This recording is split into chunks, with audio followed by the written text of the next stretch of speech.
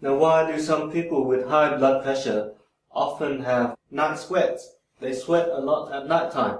Similar to frequent urination, this is normally happen in people probably in the earlier stages of high blood pressure, when you have high blood pressure during the day and maybe lower blood pressure at night time when you are sleeping. So during the day, your body will try to retain a bit more fluid to maintain the higher blood pressure. But at night time, when you are sleeping, there is no need for your body to have a higher blood pressure. So the body will try and get rid of a bit of fluid, a bit of extra fluid. And one of the methods that the body can get rid of fluid is by sweating out. So people may sweat even if it's not hot. They sweat when the weather is pretty cold.